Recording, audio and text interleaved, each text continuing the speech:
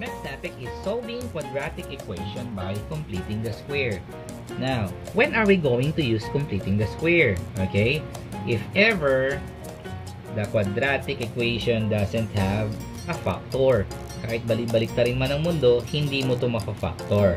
Okay, so that's the time we can use the completing the square. How to complete the square?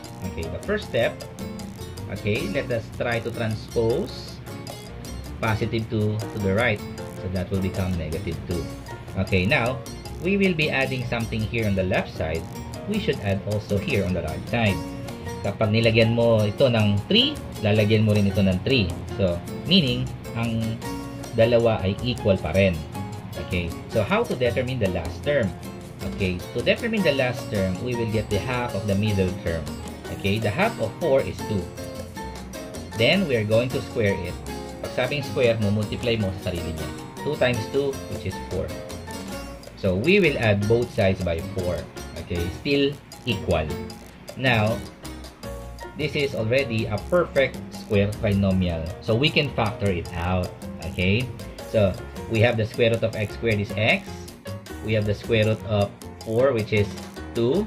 Since the middle term is positive, that is positive 2. So, we have the quantity x plus 2 squared. Laging ganyan yan. Perfect square trinomial. So, if we square this one, this is the answer. Then, we will be performing the operations on the right side. Negative 2 plus 4. May utang kang 2. May pera kang 4. Meron ka pang perang 2. Positive 2. Okay, now, in order for us to remove the exponent 2, we will get the square root both sides. Okay? So, cancel lang naman yung exponent natin because we use the square root. Okay? Then, we have here the root of any positive number. Sabi ko, laging dalawa yon, positive or negative, right? Okay. So, since 2 doesn't have a square root, retain lang natin siya. Then, we will transpose positive 2 on the right side. So, x is equal to positive or negative square root of 2 transpose minus 2. Okay, so if we are going to separate, we have square root of 2 minus 2, that is the first root. Then the second root is negative square root of 2 minus 2. So these are the roots of the quadratic equation using completing the square. Okay, let us try another example. So we have x squared plus 3x. Okay, let's leave a blank here. Transposing 5 to the right, which is equal to negative 5 plus blank. Okay, now, sabi ko, we will get the half of 3. Okay, what is the half of 3? Since wala siyang eksaktong half, ano? The half of this is 3 over 2. Okay? So, we will not perform it because it cannot be solved. Then, we will now get the square. So, let us apply the property, laws of exponent. 3 squared is 9. 2 squared is 4. So, meron tayong 9 over 4. So, we added 9 over 4 on the left and on the right. So, equal pa rin yan. Okay. So, I told you, on the left side, that is a perfect square trinomial. Okay. So, x, square root ng 9 is 3. Square root ng 4 is 2. Okay. Since the middle term is positive, that is positive. That is squared. Perfect lagi yan. Then, we will be performing the operations here. Okay. Negative 5, let's put 1 as the denominator, plus 9 over 4. Okay, let us use the bad boy method. We multiply this, negative 5 times 4, that is negative 20. 1 times 9, that is positive 9. All over 1 times 4, that is 4. Negative 20 plus 9, may utang kang 20, may pera kang 9, may pera ka, wala, may utang ka pa, meron. So that is negative 11 over 4. Okay? Ayan. So, let us just try to put negative 11 over 4. Okay. Now, we have the exponent of 2. Let's get the square root both sides. Okay. So, matatanggal lang yung exponent na 2. So, x plus 3 over 2 is equal to, okay, we can separate the 2. Square root of negative 11, wala. So, that is still the same. Square root of 4, that is 2. Okay. Let us now try to transpose it here. So we have x equals square root of negative 11 over 2 minus 3 over 2 because we transpose. Now, sabi ko nga, anong square root natin ng any number, positive or negative? So, we have to put. Since they are similar fractions, ang denominator ay the same. So, we can just put the value of x is plus or minus square root of 11 minus 3 all over 2. That is the root. Okay, so there are two roots. The other is positive, the other is negative.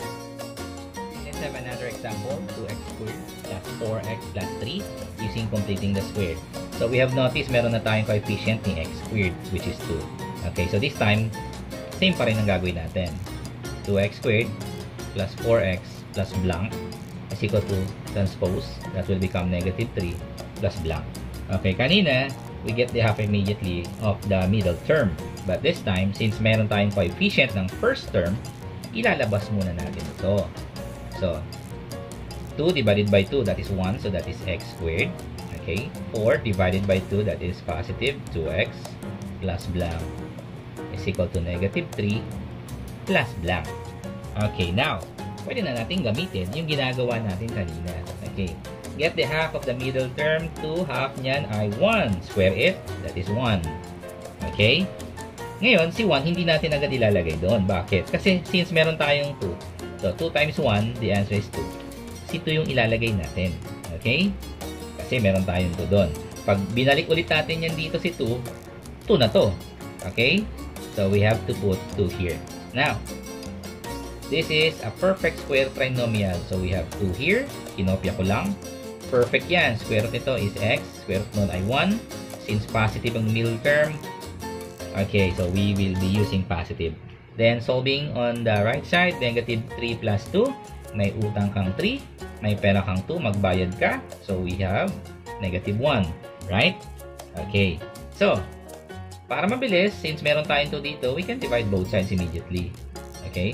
So, we have x plus 1. Quantity squared is equal to negative 1 over 2. Okay? So, square root natin yan. Okay. So, we get the square root. So, x plus 1, cancel lang yung square root symbol, is equal to square root of negative 1 over 2. Okay? Nasusundan ba? Now, then, ang gagawin natin is we will transpose this one. So, x is equal to square root of negative 1 over square root of 2. Transpose natin, minus 1. Right? Okay. So, we will now use the bad boy method since they are dissimilar fractions.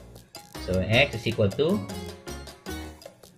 square root of negative 1 minus square root of 2 all over square root of 2.